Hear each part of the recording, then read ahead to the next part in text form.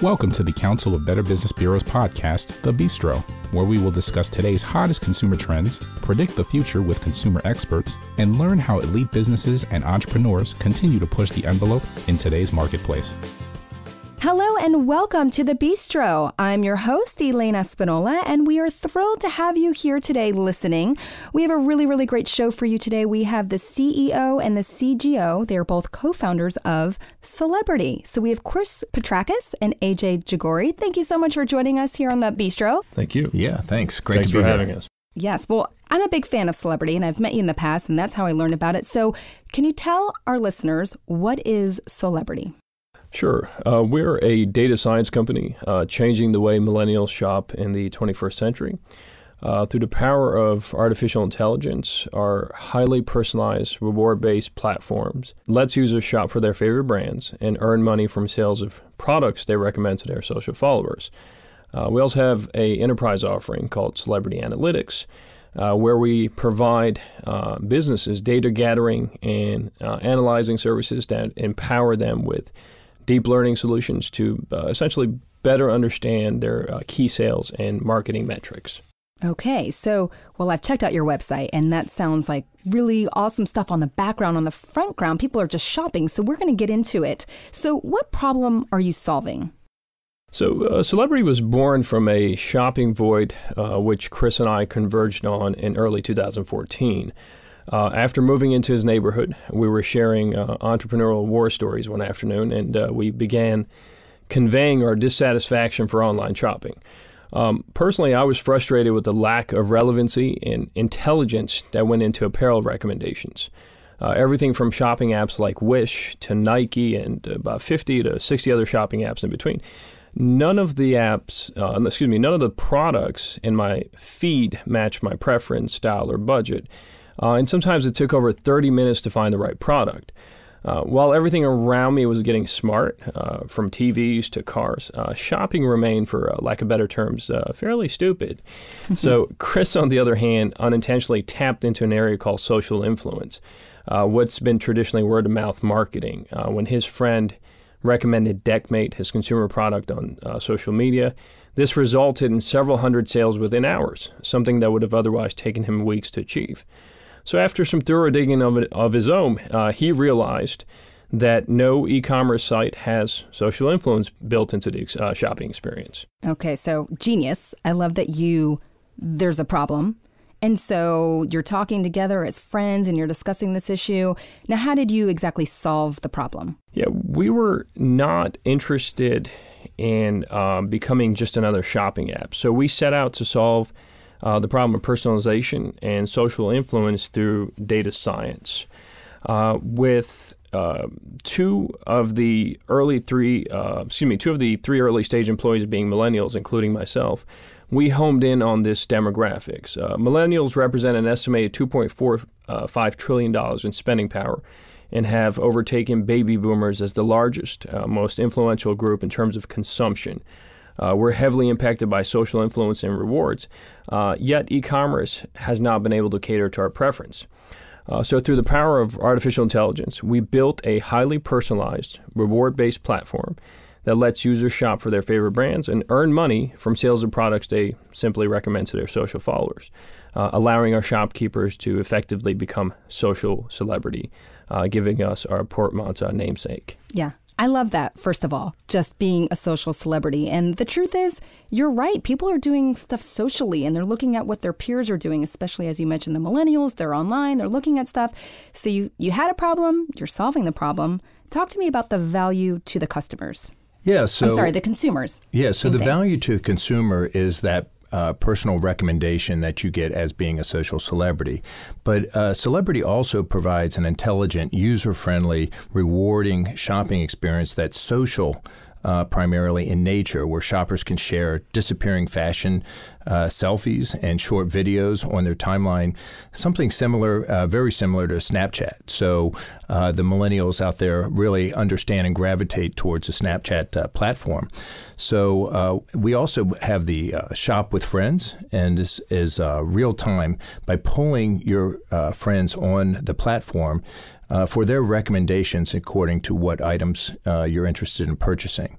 The platform itself is also very charitable, where we donate to different nonprofits, both corporately, and we also allow our celebrities to donate a portion of their revenue that they generate through recommendations to nonprofits right through the app. You know what? I love that. Nowadays, most people, millennials, but I think all generations, if you're going to shop and there's an opportunity to shop where you're also giving back, that's of interest. No, absolutely. That's of interest. So yeah, when AJ and I first set up or forming the company, we thought, man, this is a very powerful platform. How do we set it up for the social good? And there's more than enough to go around. So that was something very primary in our very first meeting. That's awesome. So you talked about the value to consumers.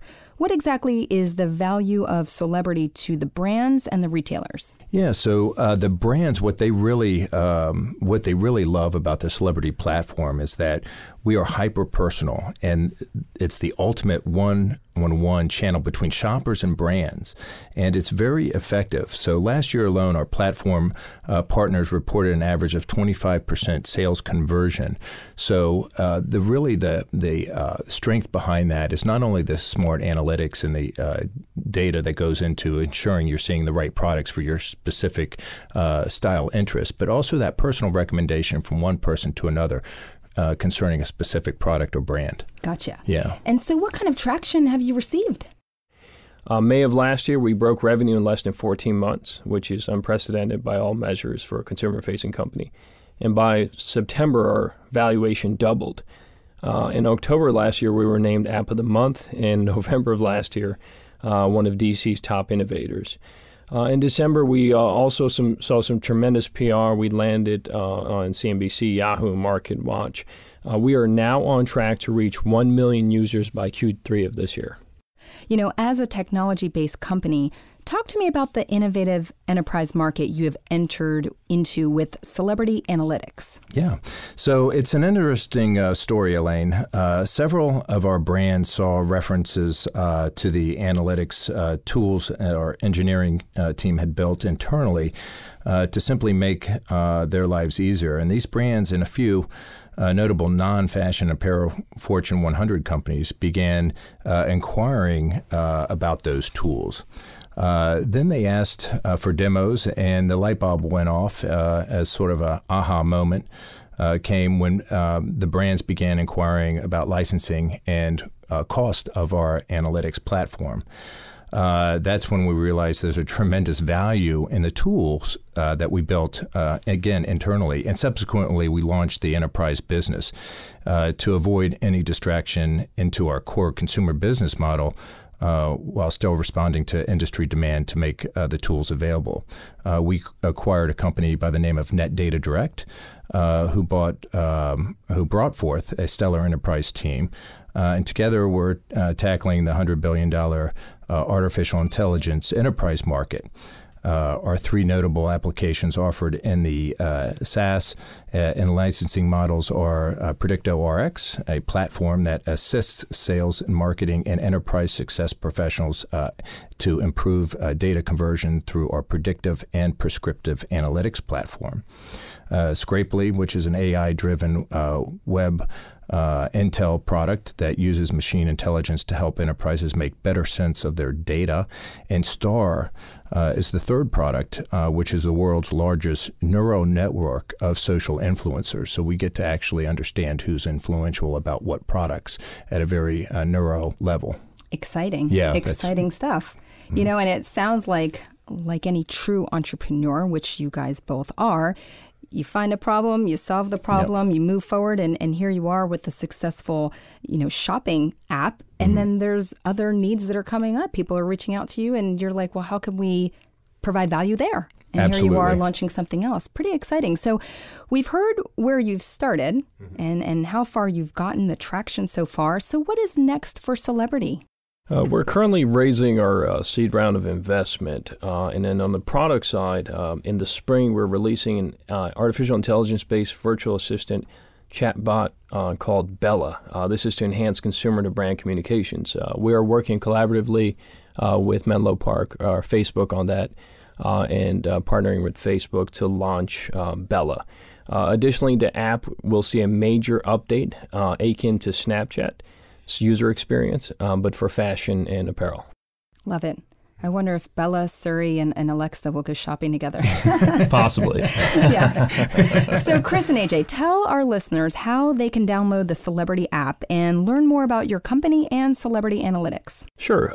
Simply go to www.solebrity.com. That's Solebrity. And you can follow us on social with the handle Solebrity app. Wonderful. Mm-hmm. Well, I'll tell you, I am a big fan, and I personally share it with my friends too. So I want to thank you both for coming into the studio and sharing with us all of this great information around your company. We're wishing you continued success. We want to tell our listeners that we want your feedback. So if you're listening right now, download the app. Tell us what you think.